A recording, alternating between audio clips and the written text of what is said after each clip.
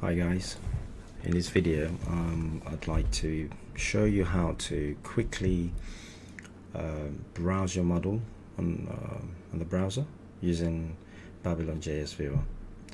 It's a very good tool for anyone interested in building games or currently building games. It allows you to quickly inspect and browse your the models you're going to be working with.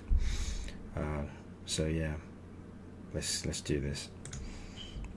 As you can see, it says drag and drop. All you have to do is drag your file into the scene, on that page, and it would automatically load your file. As you can see, it allows you to inspect all the meshes within that mesh that you dragged in.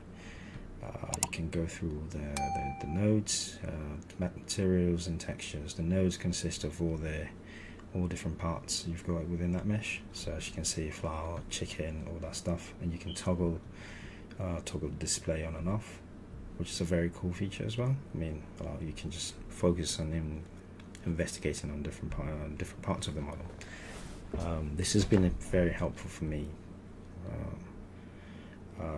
during my game development, and I actually use BabylonJS for game development, for game development on the web as well.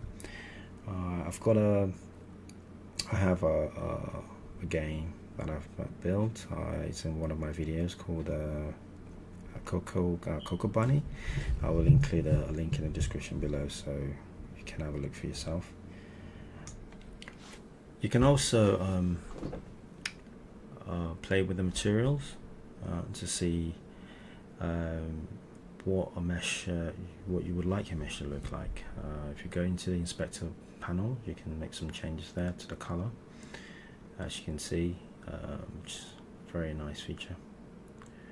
There isn't much to it. It just allows you to play around with this scene before you import it into your game, which is a really cool feature. Well, that's it for me. Please don't forget to subscribe, share, and like. I will include all the links I talked about in the description below, so you can play around for yourself as well. That's it. Ciao.